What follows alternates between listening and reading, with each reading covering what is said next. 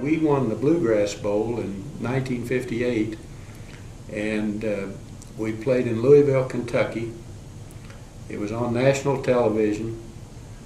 It was 5 degrees at kickoff. They'd had a blizzard hit the week of the game. They had to scrape the field off with bulldozers. It was ice. We played Florida State. Both teams wore tennis shoes because the cleats wouldn't go down into the turf. And the national television had a rookie television color man named Howard Cosell who did the color for the game.